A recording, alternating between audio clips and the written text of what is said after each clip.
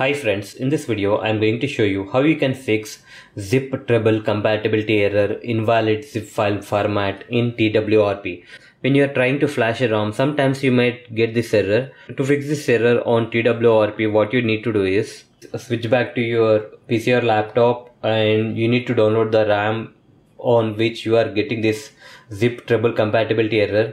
Here you can see that I have downloaded the RAM on my laptop and you need to extract the zip file. You can use either 7-zip or WinRAR. I am using 7-zip. Once you have extracted the zip file, here you can see that there is a zip file name compatibility. You have to delete this compatibility.zip file. I am going to delete this file. Once you delete the compatibility.zip file, here are the remaining files in the folder. You have to select all the files in the folder and you can either press Ctrl+A or you can use the mouse, and you need to compress all files into a zip file.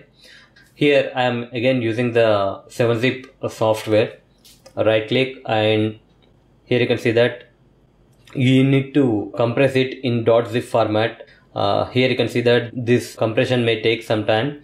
So once the files are compressed, I will come back. Here you can see that under the folder you will have a new zip file. You have to place this zip file in your phone SD card and insert it.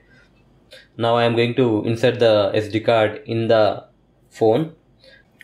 After inserting the SD card in your phone, click on wipe, click on advanced wipe and select Naiwik cache, system, vendor, data, and you need to swipe to wipe. After doing that, go back to home screen and you need to click on install and make sure that you have selected the SD card. To check it, you need to click on select storage and select your SD card.